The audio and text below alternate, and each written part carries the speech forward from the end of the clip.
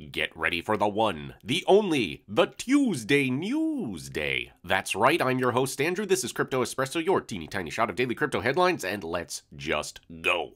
First up, Terra's Luna token has hit a new all-time high of $106.14.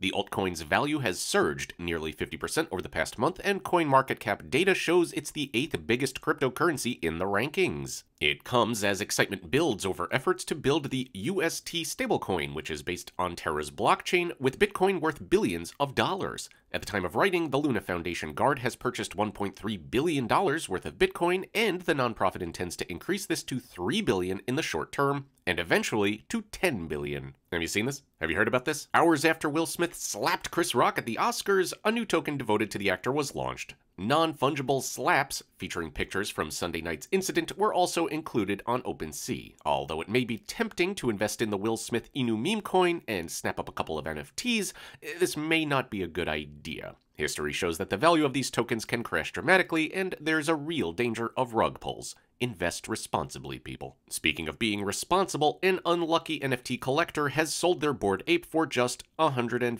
99.97% below the current asking price for the cheapest ape in the collection. Some on social media think cchan.eth accidentally listed Bored Ape number 835 for 115 DAI instead of 115 ETH. And that's not all. Records also show that a Mutant Ape belonging to cchan.eth was sold for 25 DAI at the same time. $25, well below the current floor price of $76,000. The fact that this happened twice has sparked fears that cchan.eth may have been hacked, but hacking or otherwise, the unfortunate collector has missed out on about $470,000 worth of profit. Instagram will easily overtake OpenSea as the world's biggest NFT marketplace, Deutsche Bank has predicted. Mark Zuckerberg's photo-sharing app has confirmed that it plans to add crypto collectibles in the coming months, and analysts believe that this could attract millions of new consumers to the NFT space. The bank conservatively estimates that if just 2% of Instagram's monthly active users embrace the NFT marketplace, it would have a user base of 44 million, way more than OpenSea's 1.4 million. Projections suggest Instagram's revenues from NFT sales would hit a minimum of $1.7 billion to as high as $8 billion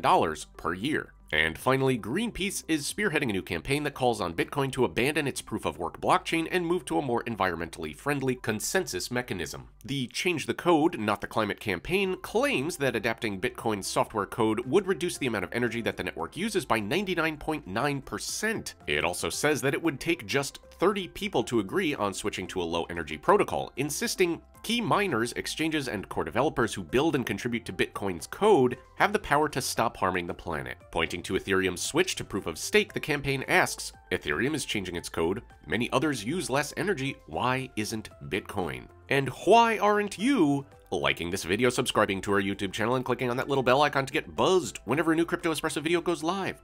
Why? And if you want to meet someone who's wavy gravy, allow me to introduce you to Alex. Ask Alex in the description below if you have any questions about our headlines or about crypto in general. And again, I've been your host Andrew, these have been your headlines, and we'll see ya tomorrow.